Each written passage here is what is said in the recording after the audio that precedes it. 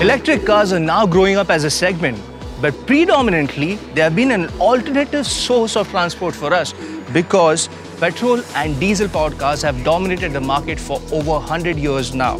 That being said, there are alternative sources of fuels that we can use. So in this episode of India's EV revolution, let's talk about those alternative fuels and also understand why they haven't worked out as good as electric cars. This is Obsess from Mashable India and you're watching India's EV revolution.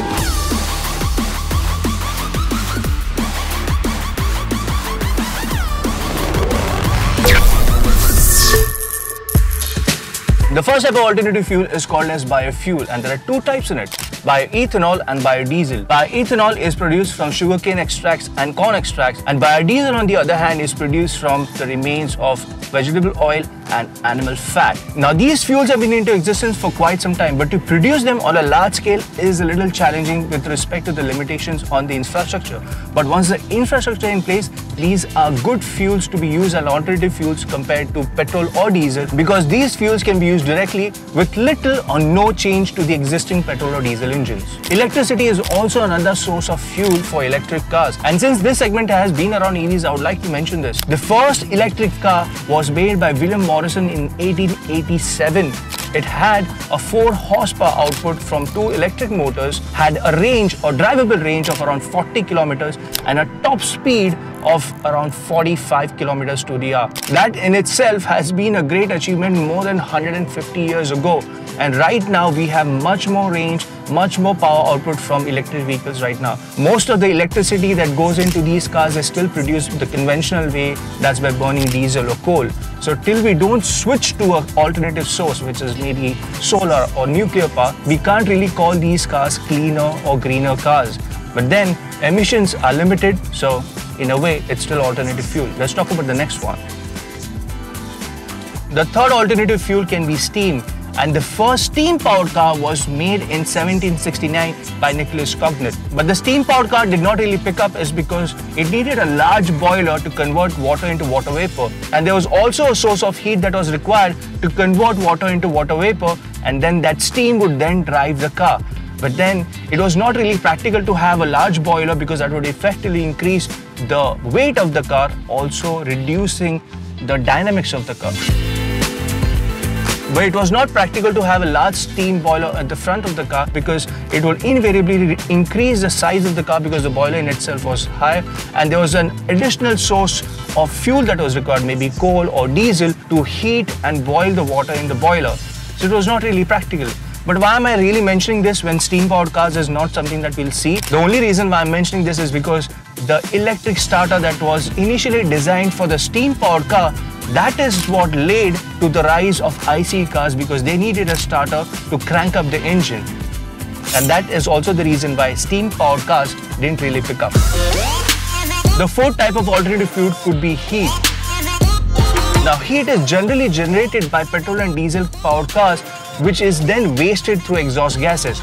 But if you have a thermoelectrical converter installed near the exhaust, this heat can be stored into batteries or could also power an electric motor or an auxiliary electric motor, which will help the car just navigate through traffic or even getting the car in and out of parking lots. This will also help your overall mileage of the car.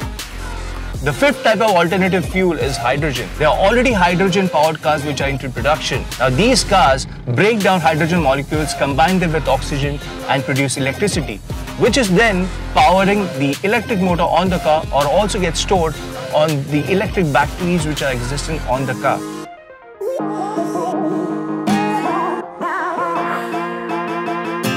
So it's a very efficient sort of an ecosystem that a hydrogen-powered car uses. The only limitation of an hydrogen-powered car is that it's extremely expensive. The hydrogen fuel cell is very complicated to produce and very expensive as well.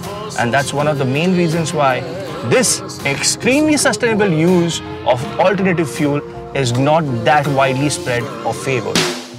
The sixth type of alternative fuel and the last one on our list is LPG, also called as liquefied petroleum gas. Now LPG was normally considered as a byproduct of refining crude oil to produce petrol or diesel. If you've seen a refinery, you'd see flames shooting out of the chimney.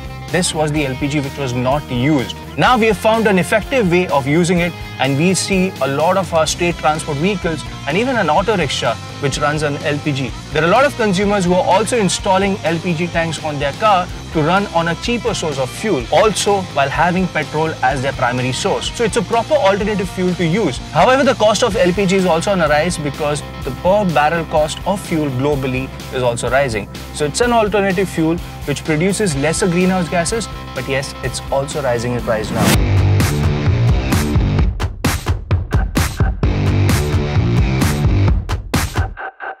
And these are some of the alternative fuel sources that we could use to power our vehicles, which have been used in the past, which can be perfected for future uses as well.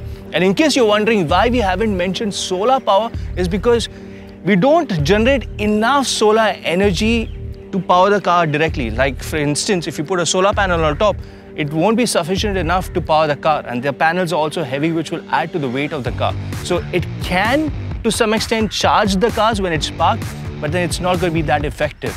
This is Aurelius from Mashable India. This has been another episode of India's EV Revolution, where we spoke about alternative fuels. In the next episode, let's talk about the cost factor involving an electric car and compare it to an IC car and understand what will be the long-run cost where both these vehicles are concerned. Have a good evening ahead.